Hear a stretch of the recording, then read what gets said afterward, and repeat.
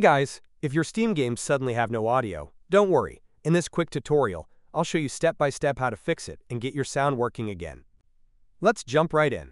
Head to the search bar and type Sound Settings, then open it. Scroll to the very bottom and click on More Sound Settings. In the Playback tab, make sure your speakers or headphones are set as the default device. It should have a green checkmark. If it doesn't, click on it and select Set Default. Search for Steam in the Start menu. Right-click it and choose Open File Location.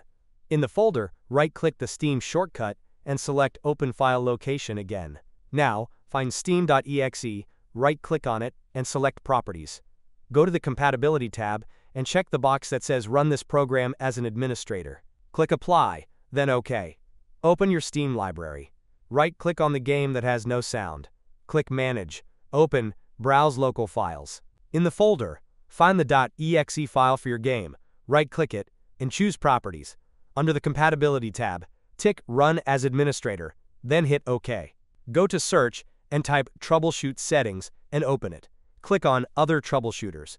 Find Playing Audio, then click Run. Click Yes when prompted, and Windows will scan for sound problems and attempt to fix them. After completing all the above steps, restart your computer. This will apply the changes and should fix the issue.